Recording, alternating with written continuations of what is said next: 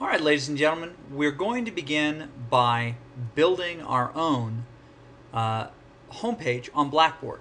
The first thing that you need to do is you need to log into Blackboard. When that has been done, you'll see all of the courses you're taking and their Blackboard equivalents in the My Courses on your main page of your Blackboard over on the right side. Now, I would show you in our own classroom environment.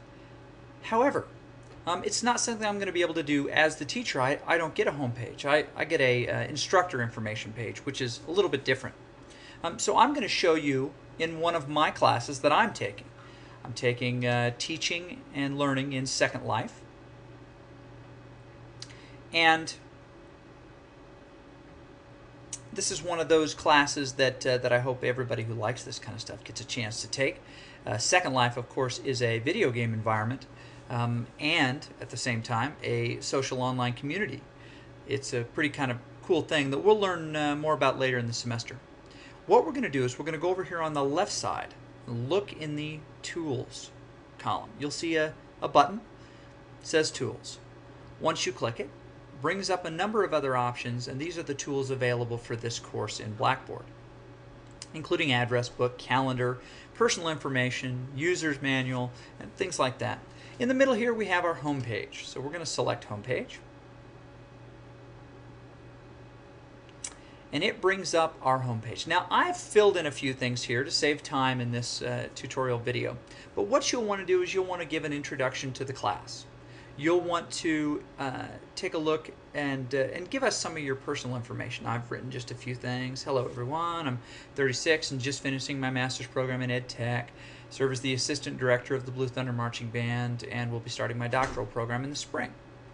Down here is some information about where I went to school, where I taught, a beautiful wife and 4 babies, and just a little something about me. Down below in the third section we have favorite websites, and these are some websites I want you to fill in so that we have an opportunity to bounce around and visit some of the stuff that you like. Obviously we got to keep this PG, which we always do, of course. But I've given you just a couple. Homestar Runner, one of my favorites, the site that I've created.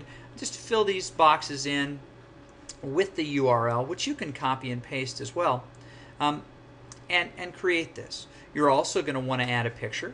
If you don't have a picture located somewhere online that you want to pull down and use, we can take a picture in this class and you can add it. But simply what you'll do is with the photo on the computer already, we simply choose File. I happen to have this one sitting ready to go. It's one of my favorite pictures of me working in my home office. I select it, and as soon as I hit Submit, which is on the bottom of this page, it will upload. Let's do that now. And when it uploads, I'll be able to then go back and view that page and see the picture. My suggestion is when we choose pictures, we need to choose some smaller pictures because although it will do some compression, it's very easy to get a picture that's far too large on your home page.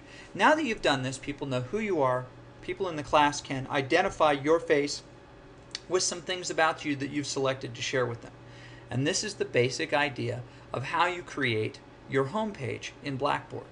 Now, one little note about the pages in Blackboard: if you create a page in one class, it does not automatically create that page in another. You'll have to create those individually for each course, and you may want to choose and list different information for each course, depending on your background relative to what you're doing. So this is just an introduction in how we create our Blackboard homepage for each course.